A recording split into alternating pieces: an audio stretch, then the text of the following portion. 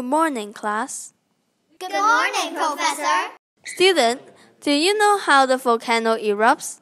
I'm not quite sure. Well, I will show you an experiment about volcano eruption.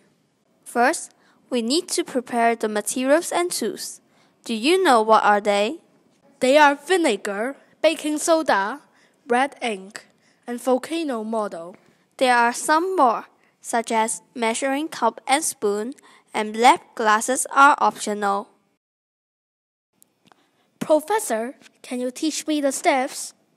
Absolutely. At first, we should add 100 grams of baking soda. After that, we can add 100 milliliters of vinegar with red ink at the same time. You must remember that vinegar and baking soda should be in the same amount. The liquid will pour out and it will make an effect of volcano eruption. Will it overflow? Maybe, but we can clean it up with soap and water later.